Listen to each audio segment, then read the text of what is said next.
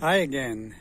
This is part 2 in our series Homemade Biogas in Switzerland, how it all started.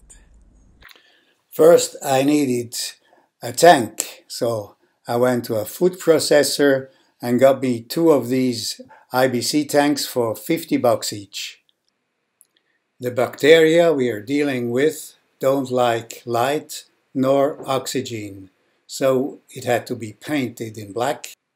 But the bacteria also don't like to be cold, so I put insulation from the bottom and wrapped around some rock wool.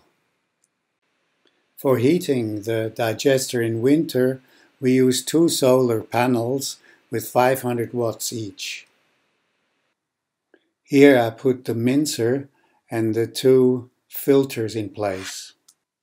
Here is the type of O-ring I used to seal off the pipes.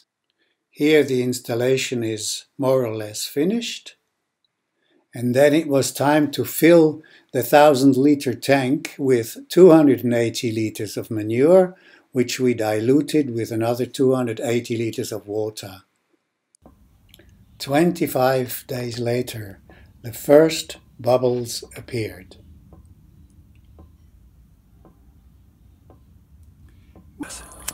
This is now a week later when I did my first experiment with trying to light the gas that I had been producing.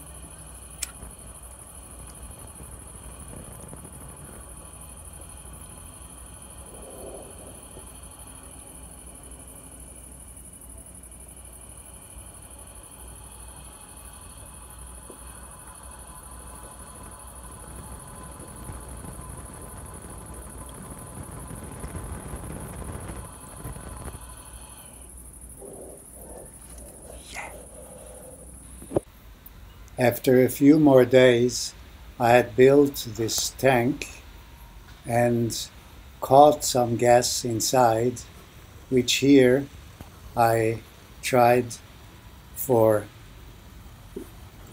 boiling 1 liter of water outside.